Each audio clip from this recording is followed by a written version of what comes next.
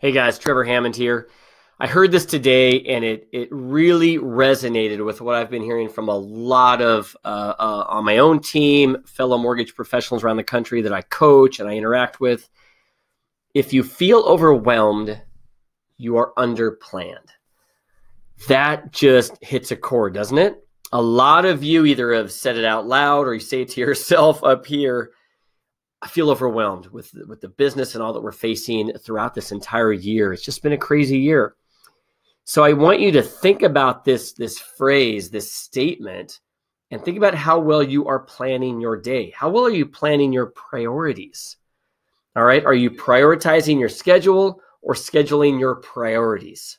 Okay. Two different ways to approach your day.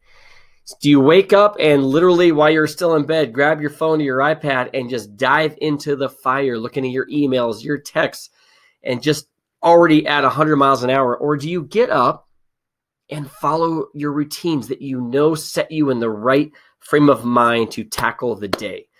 Meditation, gratitude, reading, right? Learning something new you can share with those around you throughout the day.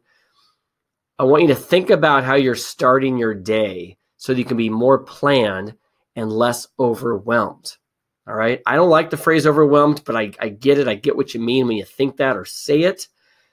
But I want you to now think, how do I get on top of this in front of my day better and not feel overwhelmed? I want to be planned out, purposeful, and focused. All right. Hope that helps. Talk to you soon. Bye-bye.